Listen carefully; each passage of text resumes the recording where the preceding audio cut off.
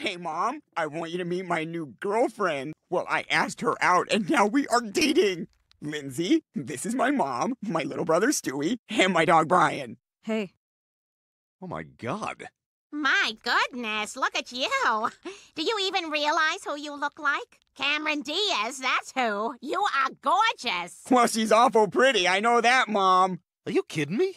Are they not seeing this? I know, it's kind of creepy. It's almost like he's dating Lois. Yeah. Oh, hi, you two.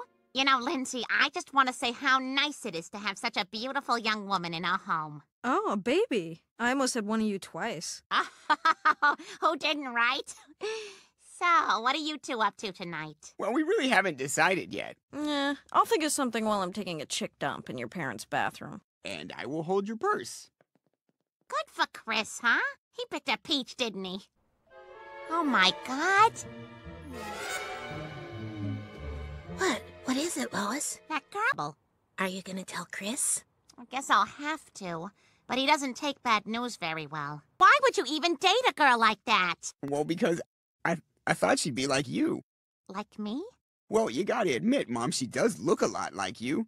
I mean, I just look at you and Dad, you know? He's a complete train wreck, and you put up with him. And I'm no prize myself.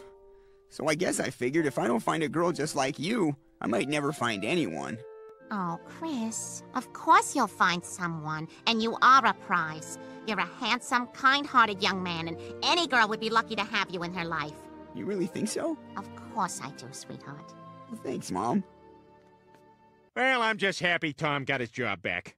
But I'm sorry I missed meeting your girlfriend, Chris. That's okay, Dad. Yeah, Chris, I never asked you. What did Lindsay say when you broke up with her? Oh, she didn't seem to mind. I think she already moved on to someone else.